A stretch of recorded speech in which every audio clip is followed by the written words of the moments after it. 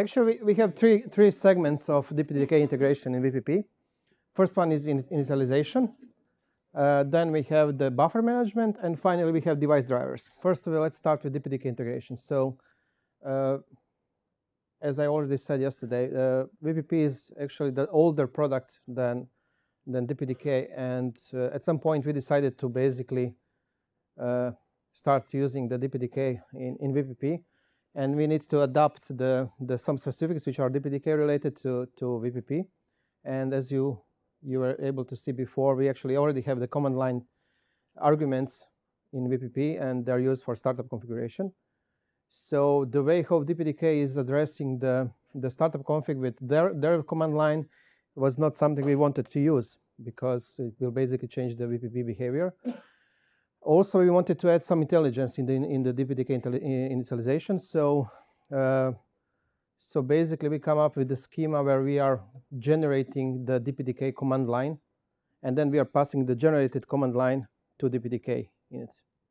So what we are doing basically in initialization, we are trying to detect the CPU sockets and to allocate memory on each CPU sockets which is available in the system. We are trying to detect type of huge pages. So we support both 2 meg and 1 gig pages. And we have some algorithm how to do this. So it basically works in this way. If we are trying to allocate less than 1 gig of memory per CPU socket, we will try to use 2 meg pages. If you are trying to allocate more than 1 gig of memory, then we will try to use 1 gig pages. And if 1 gig pages are not available, then we will fall back again to 2 meg. So default behavior is that we are allocating 512 per socket. And that means that we will basically use 2 meg pages if you run VPP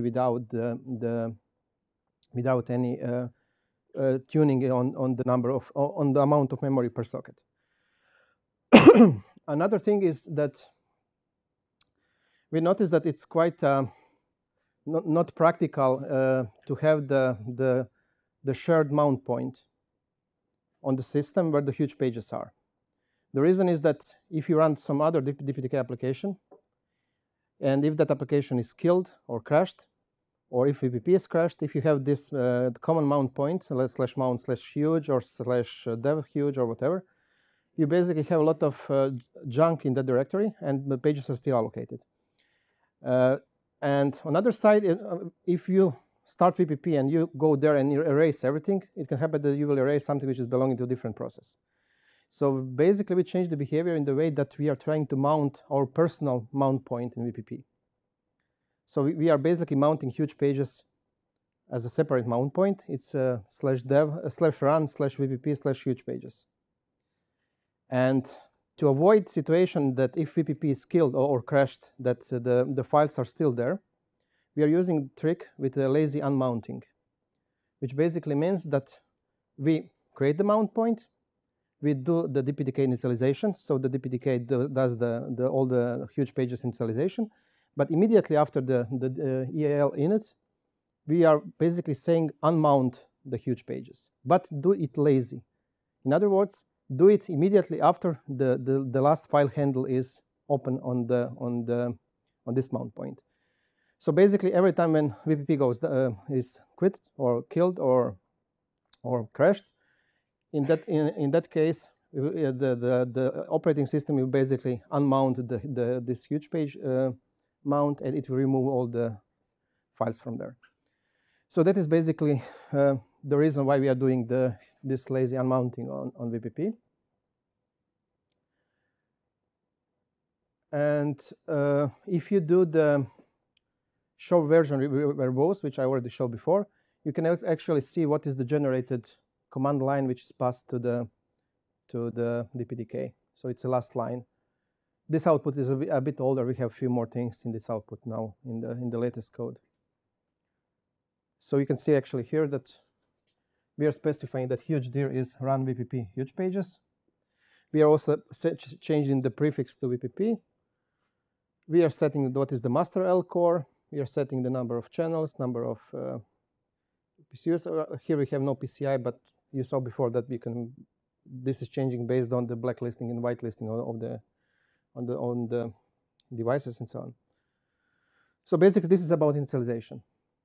VPP is really trying to make it transparent for you as much as possible, and I really suggest that unless you are not going to do some large-scale testing where you need a huge amount of buffers, that you just leave that as it is by default.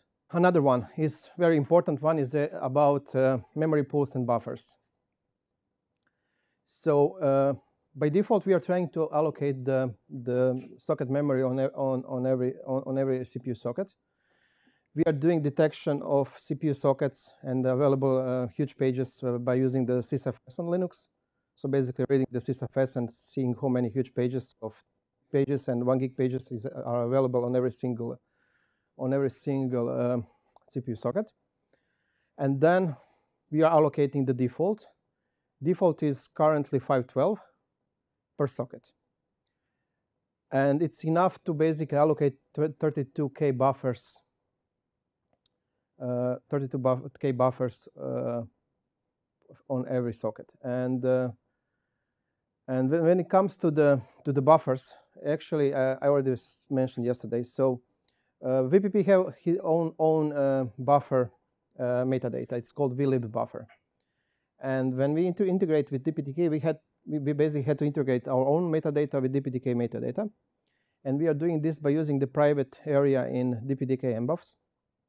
And if you want to really to map DPDK to do something with DPDK metadata inside your code, you basically have two macros available. So it's those two macros, which are basically RT mbuff from vlib buffer and vlib buffer from RT mbuff.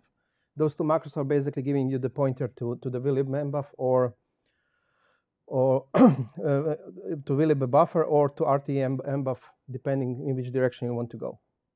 And if you take a look, that macro, it's basically just casting to the, because they are adjacent. So in the DPDK, the vlib buffer is actually immediately after the RT mbuff. So in the code, we have those two macros to really, if you really have a need to do something with the DPDK mbuff. And it's quite typical that in the standard graph nodes, we are basically just using vlib buffers because all the data is there. And if you want to see the allocation of the buffers, if you do debug CLI command, debug CLI command show DPDK buffer, you will basically see what is the name of the mbuff pool. We have socket 0 and socket 1 in this case. How many available, how many allocated, and what is the total number of mbuff available on this specific socket. In case that you don't have huge pages on one CPU socket, in that case, we will display warning. So we will not stop initialization, but we will display warning saying there is no free memory on CPU socket 1.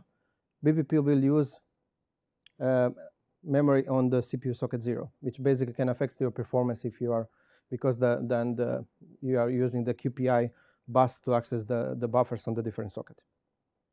And then finally, integration of the interfaces. This is what we already touched before. So this is the output of show hardware, which I showed you before. It basically shows all the information we are getting from DPDK about the specific interface, including the stuff like offload supported on the NIC and some different capabilities which are announced by the card, RSS, hashing supported on the card, what is the CPU socket for the specific NIC, and so on.